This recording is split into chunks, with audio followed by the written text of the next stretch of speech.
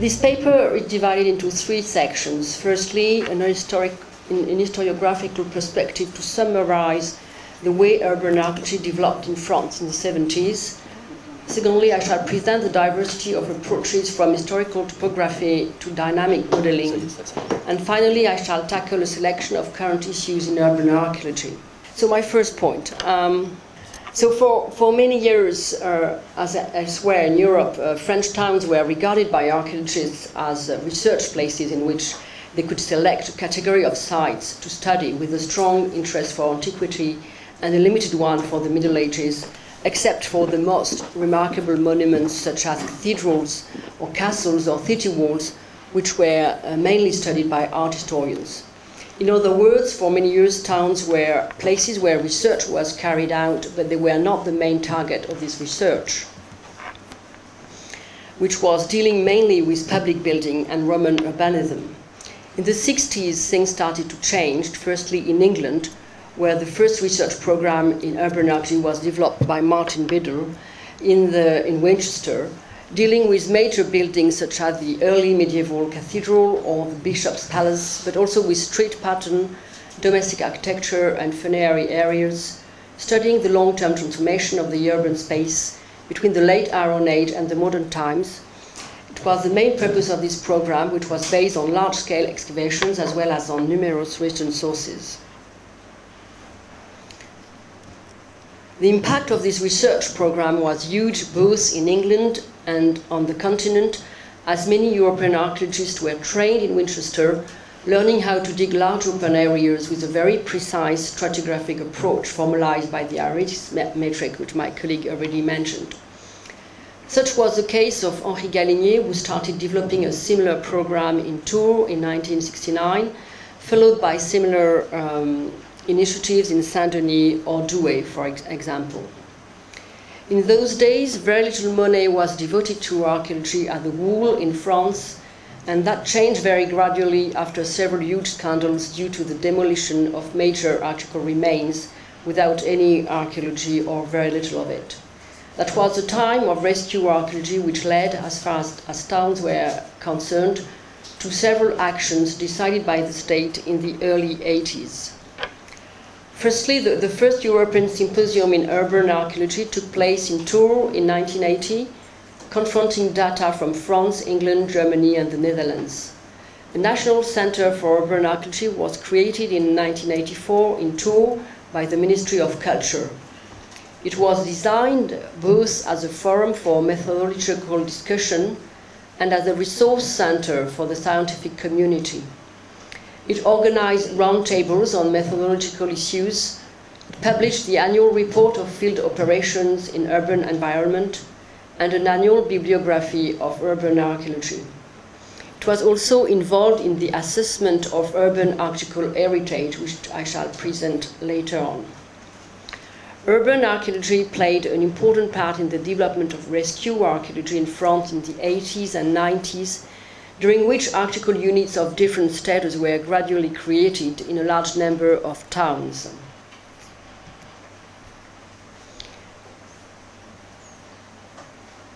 I'm lost. In a large number of towns, sorry. Later on, some of these units were suppressed when a national institution was put up by the state in 1973, Association pour les Fouilles Archéologiques Nationales, which was replaced in 2001 by the National Institute of Research in Preventive Archaeology, INRAP, which employs over 2,000 people. Finally, since 2003, private companies have also been developed, which means that some towns may be excavated by the same team for many years, such as Aix-en-Provence, for instance. There is a very important municipal archaeological unit there. But some other towns may be excavated by several teams which do not necessarily connect with each other. This competitive system is particularly bad for urban archaeology, which requires continuity to be able to understand the transformation process in the long term. Otherwise, archaeology is only regarded as one compulsory stage in the building project. My second point on historical topography to dynamic modeling. The development of urban archaeology in Northwest Europe based on English practice led to the publication of books which took stock of topographical knowledge from antiquity to the modern period and assessed the state of preservation of the subsoil. Their main purpose was to detect the least known periods and to assess the capacity of archaeology to provide answers to the questions raised. Once again, it started in England with the famous book The Future of London Past, published in 1973 by Martin Biddle and another two colleagues, and which revealed how little was known about London in the early Middle Ages, during which the so-called Dark Ages. I shall come back to that point later on. This book acted as a model for Les Archives du Sol à Tours, published in 1979 by Henri Galinier and Bernard Randouin, which served itself as a model for a collection of documents assessing the archaeological heritage of French towns, published by the National Center of Urban Archaeology. 22 of them came out between 1990 and 2012. To be able to study topographical objects, two levels of description of archaeological features were identified and used in these documents. Usage values and used as a site or district level, and urban values used at town level. It makes it easier to compare various elements of urban space and to reconstruct and to reconstruct maps at various periods, chosen accordingly to the historical development of each town. Example of such maps for Tours. The superposition of all archaeological phases provides an overview of the historical urban space in the long term. The other purpose of such documents was to assess the depth and quality of archaeological deposit within the historical limits of towns. This assessment also allows to define areas in which preventive archaeology should be undertaken if a development was to take place.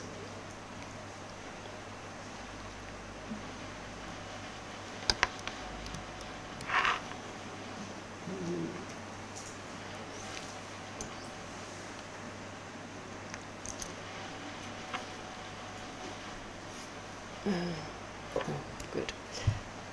Geographical Information System, GIS, was introduced in archaeology at the very end of the 1980s, and its use became widespread in the mid-1990s.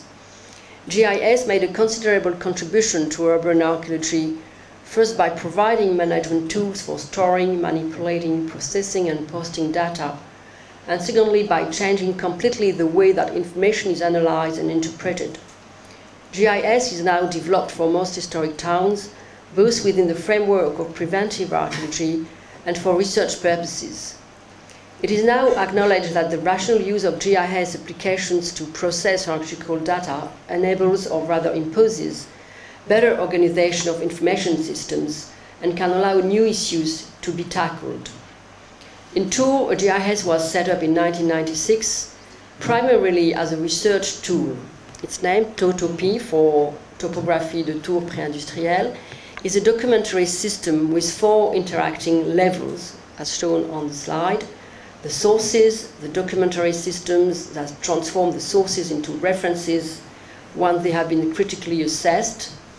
3rd level, comparison of the sources to identify the historical objects.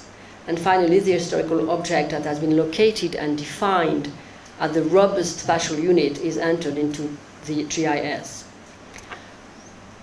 4 lines of research can be tackled through the use of this GIS, either at site level or at town level. Firstly, processing and interpreting archaeological field data using a process ranging from recording excavation data to their analysis in the laboratory. Secondly, historical topography organized around a database with thematic and chronological input at the town level. Urban morphology through statistically processing the orientations of the plot boundaries in the 19th century, as seen here. It revealed in 2 or 3 major orientations. And fourthly, assessment of the archaeological potential by modeling the urban soil at the town level. as shown on this slide, which shows the variation of thickness of the subsoil in Tours.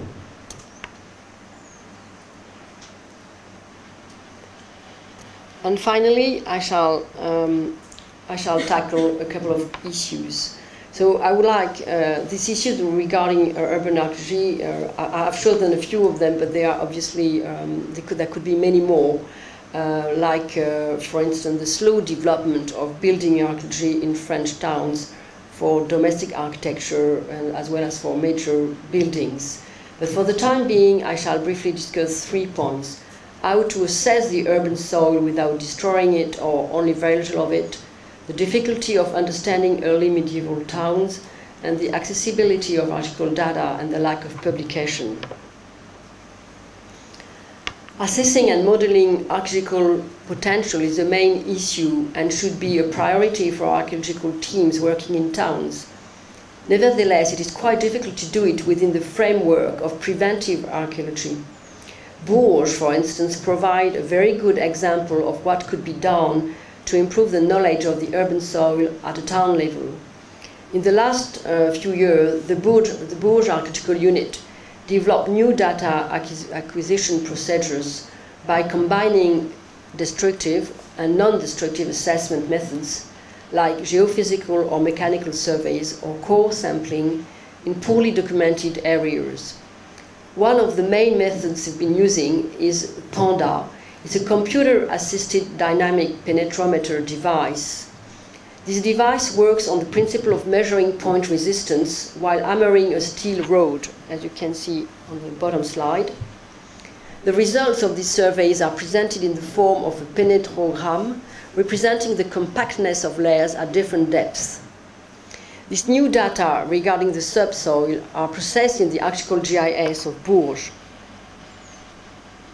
which has 2 different parts, the one to deal with historical topography and the other one to deal with information regarding subsoil.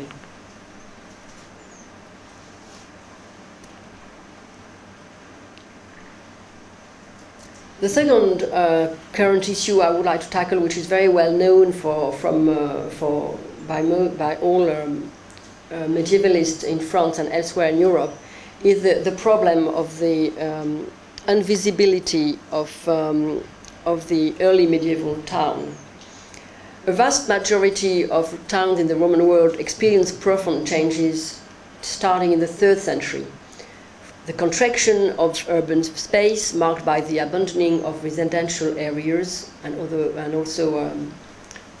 areas, the creation of new funerary spaces on the site of these areas, the changed use of public buildings such as amphitheaters turned into marketplaces or residential areas, a shift from building in stone to building in timber and earth, identified by postholes or trenches, a new way of dealing with refuse by keeping it on site, buried in pits or spread on the ground, rather than taking it outside the town.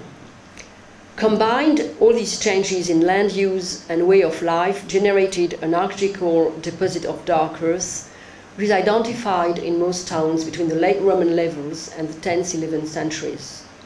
This thick level is also the result of post-depositional process in the long term. Understanding dark earth formation process requires a microarchaeological study, which is very much time-consuming, and therefore is not often carried out in preventive archaeology. As a result, a very small part of dark earth uncovered in towns is properly excavated.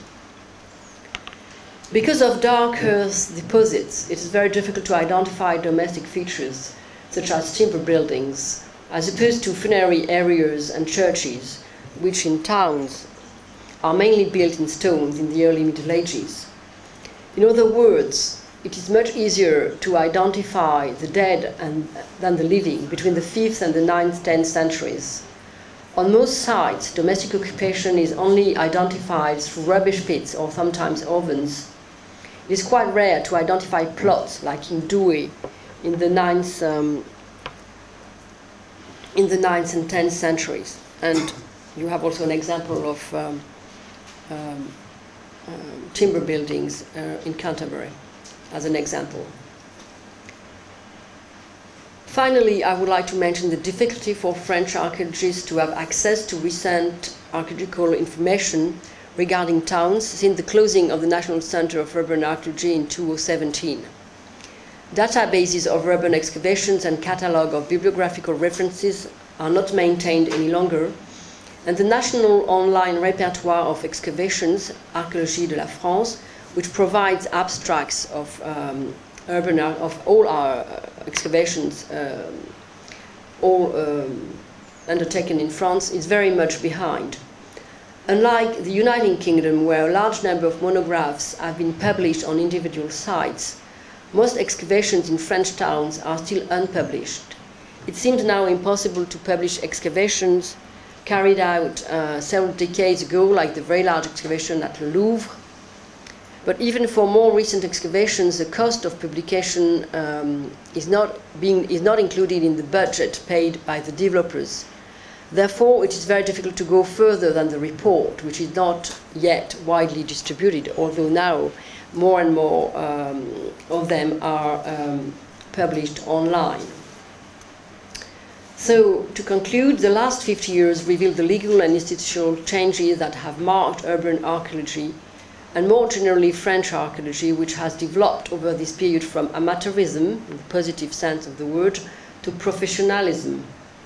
The transition from a more accessible topographical approach to a morphological approach, and then to different forms of modeling, requiring new tools, notably the development of GIS, is one that can be found in a large number of French towns and elsewhere in Europe and in the world.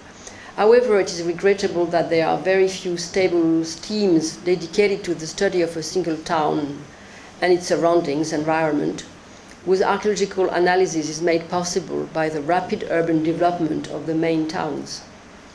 It is now possible to have a better understanding of urban and peri-urban occupation from prehistory to the modern times, raising new challenges, and also of networks of towns at a regional level in a given period, one aspect which I didn't tackle. Thank you very much.